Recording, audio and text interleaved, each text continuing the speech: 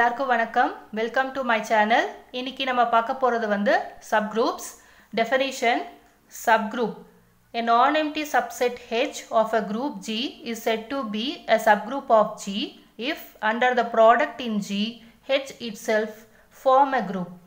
அதாவது என்ன சொல்லிருக்காங்க, நமக்கு ஒரு குரூப் G இருக்கு, அதுக்குள்ள ஒரு சப்செட் H இருக்கு. ஓகேங்களா? ஸோ சப்செட் H அதை தான் வந்து நம்ம என்ன சொல்லணும், subgroup of G ன்னு சொல்லணும். எப்போ வந்து அந்த subset H G உடைய subgroup அப்படின்னு சொல்லுவோம் அப்படின்னா, under the product in G H itself forms a group.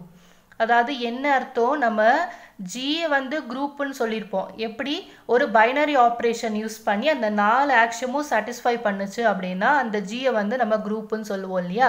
அந்த சேம் பைனரி ஆப்ரேஷனை யூஸ் குரூப் அப்படின்னு வரணும்னா 4 ஆக்ஷனை சாட்டிஸ்ஃபை பண்ணணும். ஸோ அப்படி அந்த subset H with the same binary operation Gல use பண்ணுற இந்த பைனரி ஆப்ரேஷன் யூஸ் பண்ணி அந்த ஹெச்சையும் அந்த பைனரி ஆப்ரேஷனும் அந்த 4 ஆக்ஷியமை சாட்டிஸ்ஃபை பண்ணுச்சுன்னா that is forms a group. அப்படின்னா அந்த சப்செட் ஹெச்சை நம்ம ஜியுடைய சப்குரூப் அப்படின்னு சொல்லுவோம். நெக்ஸ்ட்டு நம்ம வந்து அதுக்குடைய ஒரு எக்ஸாம்பிள் பார்க்கலாம்.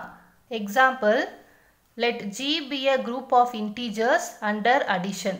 ஸோ இது வந்து ஆல்ரெடி நம்ம பார்த்துருக்கோம். குரூப் ஆஃப் இன்டீஜர்ஸ், அதாவது செட் ஆஃப் இன்டீஜர்ஸ் வந்து நமக்கு குரூப்பாக இருக்கும் அண்டர் அடிஷன்.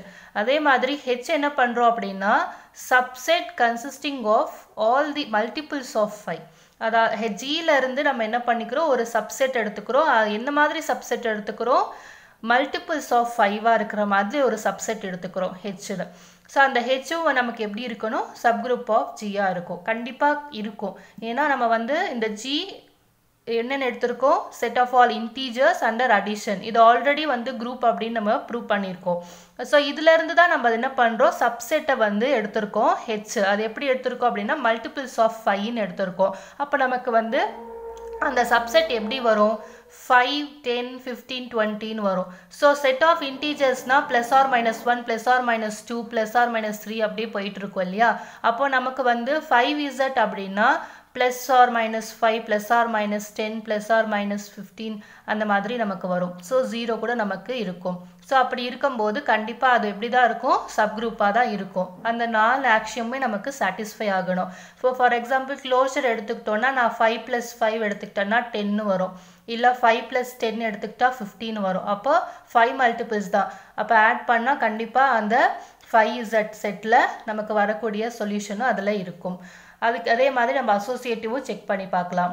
ஐடென்டிட்டியும் நமக்கு கண்டிப்பாக இருக்கும். ஸோ அடிஷன் அப்படின்னா நமக்கு 0 தான் ஐடென்டிட்டி எலிமெண்ட்டாக இருக்க போகுது. அதே மாதிரி இன்வர்ஸ் எடுத்துக்கிட்டோம்னா 5z 5னா நமக்கு -5, 10 அப்படின்னா -10 அதோட இன்வர்ஸாக இருக்கும். அப்போ 4 ஆக்ஷனுமே சாட்டிஸ்ஃபை பண்ணிச்சு. கண்டிப்பாக இந்த ஹெச் எப்படி இருக்கும், சப்குரூப்பாக இருக்கும் ஜியுடைய. ஸோ த சேம் அடிஷன் நம்ம வந்து இங்கே பைனரி ஆப்ரேஷன் நமக்கு இருக்குது. இந்த சப்செட் 5z தான் நம்ம வந்து அந்த 4 action satisfy பண்ணிச்சுன்னா under addition subgroup of ஜின்னு நம்ம சொல்கிறோம். ஸோ நெக்ஸ்ட் லெம்மா பாருங்கள். Lemma 2.4.1 A non-empty subset H of a group G is a subgroup of G if and only if 1. A comma B belongs to H implies that AB belongs to H. 2. A belongs to H implies that A inverse is belongs to H. So இங்கே question என்ன கொடுத்துருக்காங்க, நமக்கு ஒரு நான்-எம்டி subset H வந்து எப்படி இருக்குது, சப்குரூப்பாக இருக்குது, அது ஜியில் இருக்குது. இஃப் அண்ட் ஒன்லி இஃப் இது வந்து closed. A comma B belongs to Hனா அதை ப்ராடக்ட் பண்ணும்போது நமக்கு எங்கே இருக்குது, அகெயின் ஹெச்சில் இருக்குது. அப்போ இது க்ளோஸ்ட் கண்டிஷன். அதே மாதிரி A belongs to Hனா implies that A inverse நமக்கு ஹெச்சில் இருக்குது. அப்போ இது இன்வர்ஸ் ப்ராப்பர்ட்டி நமக்கு. ஸோ இப்போ இஃப் அண்ட் இஃப் கொடுத்துருக்காங்க இல்லையா. ஸோ இஃப் அண்ட் இஃப் வந்து எப்படி ப்ரூவ் பண்ணணும் அப்படின்னா, ஸோ 2 கேஸாக நம்ம வந்து ப்ரூவ் பண்ணணும். ஸோ ஃபர்ஸ்ட் கேஸில் வந்து என்ன பண்ணணும் அப்படின்னா, இப்போது ஹெச் வந்து நமக்கு சப்குரூப்பாக நம்ம அசம்ஷனில் வச்சுருந்தோம் அப்படின்னா இந்த க்ளோஸ்டும் இன்வர்ஸும் நம்ம வந்து ப்ரூவ் பண்ணணும். அடுத்த கான்வர்ஸ் பார்ட்டில் இந்த க்ளோஸ்டும் இன்வர்ஸும் அசம்ஷனில் வச்சுருந்தீங்க அப்படின்னா ஹெச் வந்து சப்குரூப் ஆஃப் ஜின்னு நம்ம ப்ரூவ் பண்ணணும். ஸோ இப்போ ப்ரூஃப்குள்ளே போகலாம். நம்ம வந்து ஃபர்ஸ்ட் கேஸில் என்ன அசம்ஷன் பண்ணியிருக்கோம், assume that H is a subgroup of G. So இது அசம்ஷனில் வச்சுருக்கோம் அப்படின்னா ப்ரூவ் பண்ணுறதுல வந்து க்ளோஸ்டு இன்வர்ஸ் நம்ம வந்து ப்ரூவ் பண்ணணும். So a, b belongs to h is which implies ab is belongs to h, a belongs to h னா which implies a inverse is belongs to h. இதை நம்ம ப்ரூவ் பண்ணணும். So next நமக்கு வந்து என்ன தெரியும், நம்ம அசம்ஷனில் வந்து என்ன வச்சுருந்தோம், h is a subgroup of Gன்னு assume பண்ணியிருக்கோம் இல்லையா. So h is a subgroup of Gனா from the definition of a group நமக்கு என்ன இப்போ தான் டெஃபினிஷன் நம்ம பார்த்தோம் இல்லையா. என்ன டெஃபினிஷன் பார்த்தோம், சப்குரூப்னா அது வந்து h ஒரு சப்குரூப் சொல்லணும் அப்படின்னா அது குரூப்பை ஃபார்ம் பண்ணணும்.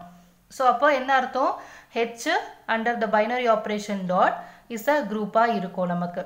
ஸோ குரூப் அப்படின்னா நல்லாவே தெரியும், 4 ஆக்ஷன்ஸை சாட்டிஸ்ஃபை பண்ணணும், closure, associative, identity, inverse. So இப்போ வந்து நம்ம என்ன ப்ரூவ் பண்ணணும், நமக்கு டு ப்ரூவ்ல க்ளோஸ்டு இன்வர்ஸ் நம்ம ப்ரூவ் பண்ணணும் இல்லையா. ஸோ அப்போது நம்ம ஹெச் வந்து நமக்கு சப்குரூப்பாக இருந்ததால் சப்குரூப் டெஃபினிஷன் படி அது ஒரு குரூப்பை ஃபார்ம் பண்ணும் அப்படின்றத நமக்கு தெரிஞ்சிருச்சு. ஸோ அப்போது 4 ஆக்ஷன்ஸுமே நமக்கு சாட்டிஸ்ஃபை ஆகிடும். அப்போது இதிலேருந்து நமக்கு என்னவே இது நம்ம ப்ரூவ் பண்ணவே வேண்டாம், ஆப்வியஸாக நமக்கு கிடச்சிரும். ஸோ இது எப்படி இருக்கும், ஹெச்சும் க்ளோஸ்டாக தான் இருக்கும், இன்வர்ஸும் நமக்கு அதில் இருக்கும், ஏன்னா இது குரூப்பாக தான் இருக்குது. ஓகேங்களா. So therefore if a, b belongs to h அது க்ளோஸ்டாக இருக்கும், that is ab is belongs to h. அதே மாதிரி if a belongs to hனா இன்வர்ஸும் அதுக்குள்ளே தான் இருக்கும், a inverse is belongs to h. So ஆப்வியஸாக நமக்கு கிடச்சிருச்சு. இப்போ கான்வர்ஸ் பார்ட் பாருங்க. Conversely, let h be a non-empty subset of G and a, b belongs to h, which implies ab is belongs to h. A belongs to h implies a inverse is belongs to h. So இந்த closed inverse நம்ம என்ன பண்ணியிருக்கோம், அசப்ஷனில் வச்சுருக்கோம். So அப்படின்னா நம்ம வந்து என்ன பண்ணணும், ப்ரூவ் பண்ணுறதுல h is a subgroup of G அப்படின்னு ப்ரூவ் பண்ணணும். So that is to prove. So h வந்து சப்குரூப் அப்படின்னு சொல்லணும் அப்படின்னா அது ஒரு குரூப்பை ஃபார்ம் பண்ணணும் under the binary operation. So that is to prove h, dot is a group.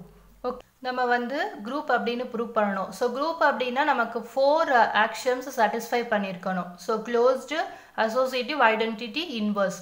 So already நமக்கு வந்து நம்ம அசம்ஷனில் பார்த்தீங்க அப்படின்னா க்ளோஸ்டு இன்வர்ஸ் நம்ம வச்சுருக்கோம் இல்லையா. அப்போ 4 ஆக்ஷன்ஸில் 2 ஆக்ஷன்ஸ் ஆல்ரெடி கிவன்.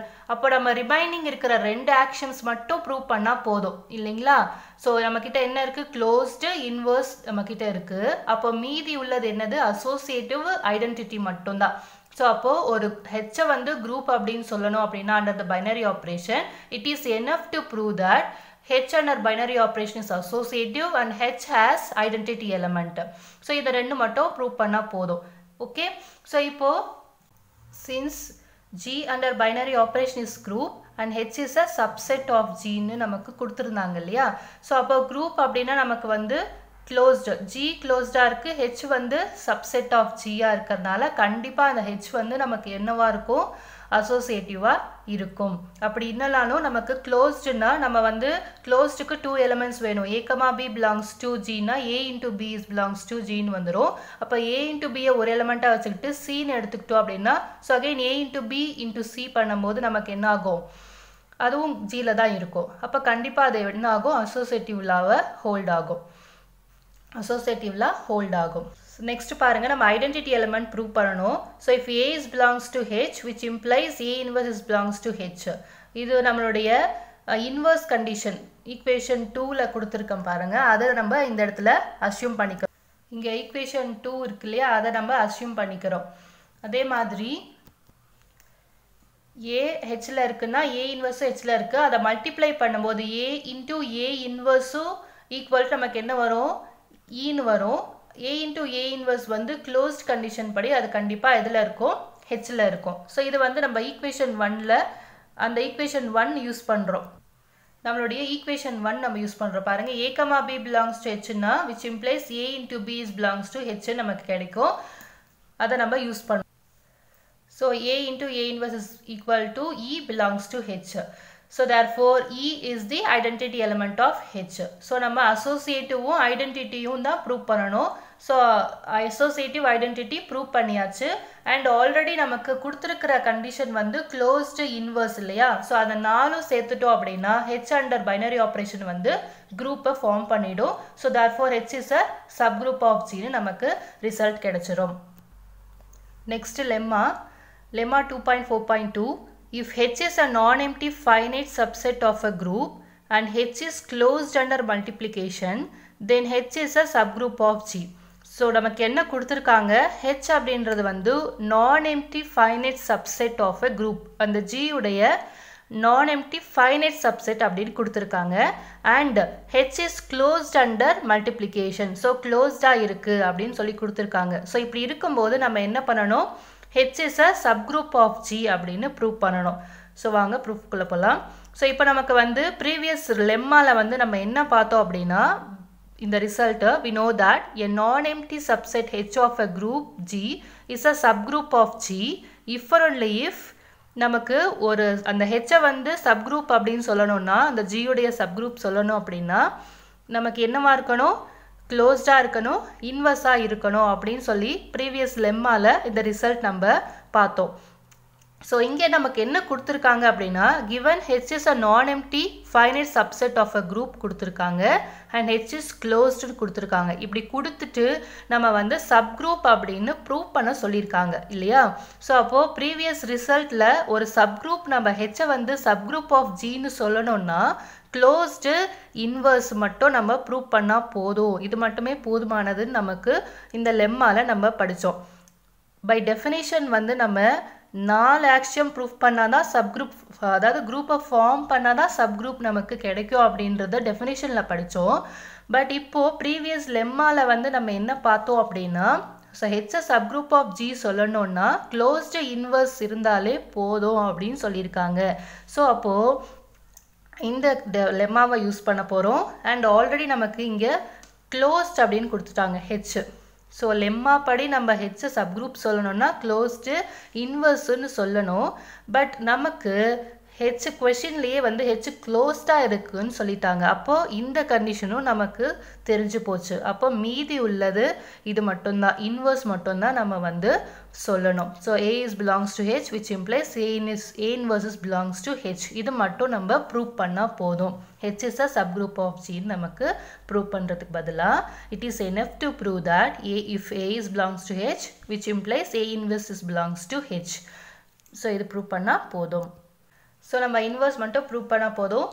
நமக்கு நோன் என்ன, H வந்து closed அப்படின்னு கொடுத்துருக்காங்க. ஸோ அப்போ அதை மட்டும்தான் நம்ம வந்து யூஸ் பண்ண முடியும் இந்த லெம்மாவில். இப்போ பாருங்கள், let A belongs to H, then நான் என்ன பண்ணலாம், A square equal to A into A. So அப்போ A Hல இருக்குன்னா ரெண்டு ஏவா எடுத்துக்கிறேன், A into A எனக்கு A ஸ்கொயர்னு வரும். ஸோ A Hல இருக்கிறதுனால அதை ப்ராடக்ட் பண்ணும்போது அகெயின் எனக்கு எதில் தான் இருக்க போகுது, Hல தான் இருக்க போகுது. ஏன்னா H வந்து நமக்கு closed அப்படின்னு கொடுத்துருக்காங்க. அதே மாதிரி நம்ம என்ன பண்ணலாம், இப்போ A square is belongs to Hன்னு கிடைச்சிருச்சு. அந்த A ஸ்கொயரோட இன்னொரு A, இங்கே A belongs to H இருக்கு இல்லையா, அதை மல்டிப்ளை பண்ணால் கண்டிப்பாக அதுவும் நமக்கு எதில் தான் இருக்கும், Hல தான் இருக்கும். Since H is closed. So அது என்ன ரிசல்ட், A கியூப்னு வரப்போகுது. ஸோ இதே மாதிரி நம்ம அப் டு இது வரைக்கும் பண்ணலாம். இதே மாதிரி சீக்வன்ஸ் நம்ம ஃபார்ம் பண்ணிகிட்டே போகலாம். A power M, A power Mக்கு அப்புறமும் நம்ம வந்து இதை ப்ரொசீட் பண்ணலாம். ஸோ அதுவுமே நமக்கு எங்கே தான் இருக்க போகுது, Hல தான் இருக்க போகுது. ஸோ எல்லாமே பாசிட்டிவ் பவர்ஸாக தான் நமக்கு இருக்குது. ஸோ ஸ்கொயர், கியூப், M எல்லாமே வந்து என்னது, positive powers. So thus there is infinite collection of elements நமக்கு கிடைச்சிருக்கு. So A square etcetera A power M up to infinity வரைக்கும் போயிட்டே இருக்கு, which is belongs to எல்லாமே நமக்கு எதில் தான் இருக்குது பாருங்கள், Hல தான் இருக்குது. பட் இங்கே நம்ம வந்து என்ன கவனிக்கணும் அப்படின்னா, நம்ம கொஷினில் நமக்கு வந்து H வந்து ஃபைனைட் சப்செட் அப்படின்னு கொடுத்துருந்தாங்க இல்லையா. நமக்கு பாருங்கள் H is non-empty finite subset அப்படின்னு கொடுத்துருக்காங்க. So அதைப்படி but given that H is finite, so there must be repetitions in this collection. So இந்த கலெக்ஷன் இருக்குது இல்லையா, இன்ஃபினிட் கலெக்ஷன், அதில் கண்டிப்பாக எப்படி இருக்கும் அப்படின்னா ரெப்படேஷன்ஸ் இருக்கும். ஏன்னா H வந்து நமக்கு ஃபைனைட்டுன்னு கொடுத்துருக்கறனால இந்த கலெக்ஷனில் ரெப்படேஷன்ஸ் இருக்கும் அப்படின்னு நம்ம புரிஞ்சுக்கணும். அதை எப்படின்னு பாருங்கள். இப்போ பாருங்கள், உங்களுக்கு புரியறதுக்காக எக்ஸாம்பிள் சொல்லியிருக்கேன். ஸோ இப்போ A power 1 into A power 5 இந்த இதை மல்டிப்ளை பண்ணாலும் எனக்கு வரக்கூடிய ரிசல்ட் பாருங்கள், A பவர் 6 தான் வருது. இப்போ நான் A கியூபை மல்டிப்ளை பண்ணாலும் A பவர் 6 தான் வரும்.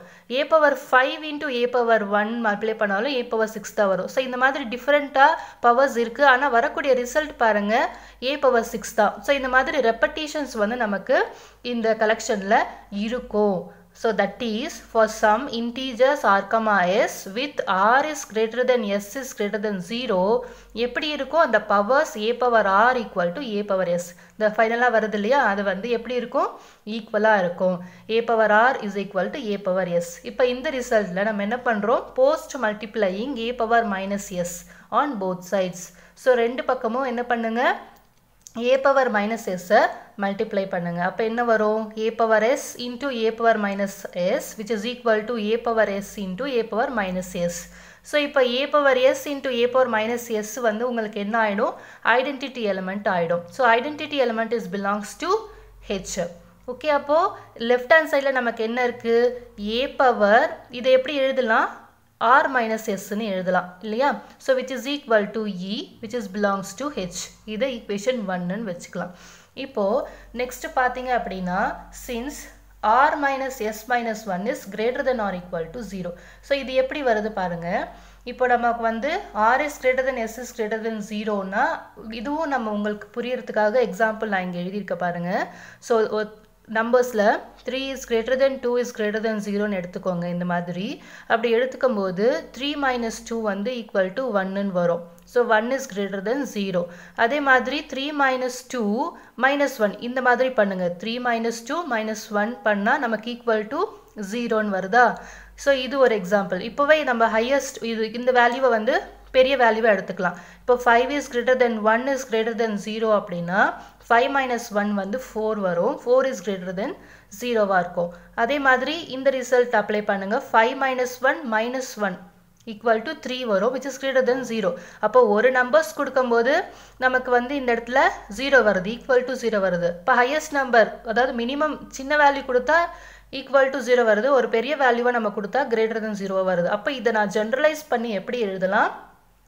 r minus s minus 1 is greater than or equal to 0 வா எழுதலாம் அப்ப இதுக்கு என்ன அர்த்தம் இதுவும் பாசிட்டிவ் நம்பர்னு அர்த்தம் greater than or equal to 0 னா அப்போ இதுவரைக்கும் நம்ம பார்த்ததுல வந்து எல்லாமே எங்க இருக்கு பாசிட்டிவ் பவர்ஸா இருந்துச்சுனா a square a power m எல்லாமே வந்து எதுல தான் இருக்கு h ல தான் இருக்கு பவர்ஸ் பாசிட்டிவா இருந்துச்சுனா அப்போ அந்த எலிமெண்ட்டும் நமக்கு எங்க தான் இருக்கும் h ல தான் இருக்கும் அப்போ நான் என்ன பண்ணலாம் a power r minus s minus 1 நமக்கு எதுல தான் இருக்குன்னு சொல்லலாம் h ல தான் இருக்குன்னு சொல்லலாம் சோ இப்போ இந்த எலிமெண்டோட நான் என்ன பண்றேன் அப்படினா ஒரு a வை மல்டிப்ளை பண்ணிக்கிறேன் so a into a power r minus s minus 1 equal to இத நம்ம கன்சிடர் பண்றோம் ஓகேங்களா சோ கன்சிடர் பண்ணுங்க which is equal to என்ன ஆகும் பவர்ஸ் ஆட் பண்ணும்போது நமக்கு இங்க +1 இருக்கும் இங்க -1 அப்ப cancel ஆயிடுச்சுனா a power r minus s ன்னு வரும் இல்லையா which is equal to equation